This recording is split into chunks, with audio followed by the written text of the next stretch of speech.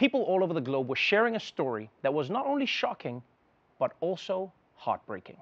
There was shock and disbelief tonight after actor Alec Baldwin was involved in a fatal and apparent accidental shooting of a woman on a New Mexico movie set. Alec Baldwin seen in anguish Thursday after firing a prop gun on the set of Rust, an independent Western, killing cinematographer Helena Hutchins and injuring director Joel Souza. According to a search warrant released late Friday night, another crew member grabbed a prop gun off a cart, handed it to Baldwin, and yelled, "Cold gun," apparently unaware it was loaded with live rounds. A safety bulletin for the industry says live ammunition is never to be used, except for the very rare occasion, which did not appear to be the case for the movie Rust. So if indeed it was a live round, where did that live round come from? How did it get into the gun? Now the nation is asking, how could something like this happen? Today, investigators are trying to determine how in the world a prop gun, which is supposed to be loaded with blanks, killed one person and injured another.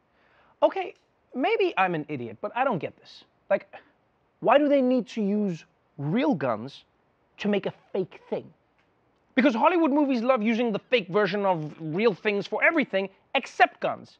Like in Hollywood, they've got fake everything. They've got fake tigers, they've got fake houses, they've got fake diversity and inclusion initiatives, but then when it comes to deadly weapons, suddenly they're like, let's get a real gun and see what happens. Yeah, you know, switch things up. It makes no sense to me. Live gunfire is something that should have been phased out of movies a long time ago, like blackface.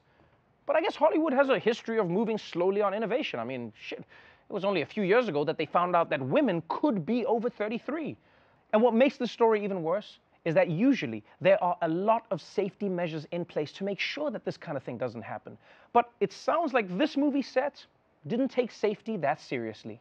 NBC News has learned safety concerns, including multiple previous misfires of the same prop gun Baldwin used, led several crew members to walk off the set hours before the accident. And the LA Times says a crew member recently texted the unit production manager warning, quote, "We've now had 3 accidental discharges. This is super unsafe." 24-year-old Hannah Gutierrez-Reed was in charge of weapons on the set in New Mexico. She recently discussed her experience on a podcast. By all means, I'm still learning. I think loading blanks was like the scariest thing to me because I was like, oh, I don't know anything about it. Okay, that is not something you ever want to hear from a person in charge of your guns. And it's also a good reminder to never go on the ominous foreshadowing podcast with Zach and Kyle. I mean, this gun misfired multiple times and still was allowed on set? How is that possible? Like, was this gun's dad the producer?